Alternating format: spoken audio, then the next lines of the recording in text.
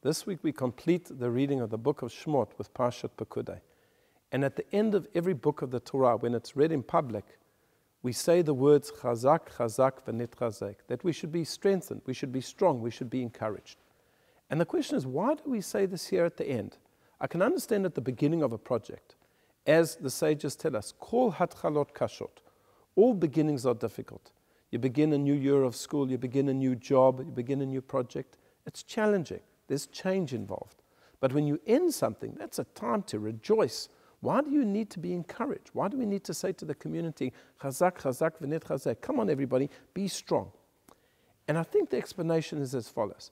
Very often when a person reaches the end of something, there's a sense of accomplishment. Wow, look at what I've done. I've just finished the entire book of Shemot. I've studied it, I've understood it, I've learned all of the Rashis. I feel jolly good about myself. I'm going to give myself a pat on the back. And of course, we should do that. We should acknowledge the fact that we have accomplished something and we have finished something. It's very common in the Jewish world that when you've finished a certain amount of learning that's taken a long time, that you have a siyum, you have a celebration. You gather friends together, you have a meal, and you celebrate the fact that, wow, look, I finished a book of the Talmud or a book of the Tanakh, whatever it may be. But at the same time, we always say a prayer at such an occasion that God will allow us to begin a new book of the Talmud, a new book of the Tanakh, and that we should be able to complete it. Because unfortunately what happens is that people begin to rest on their laurels. Look at what I've achieved. And when you rest on your laurels, that's when you stop growing. We acknowledge the fact, yes, we have finished the book of the Torah, but let's start the next one.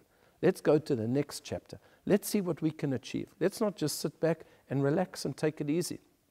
There's a famous statement of our sages that whenever the Torah says the word vayeshev or vayeshvu, that they dwelt, they sit, they came to rest, that there's always some trouble coming.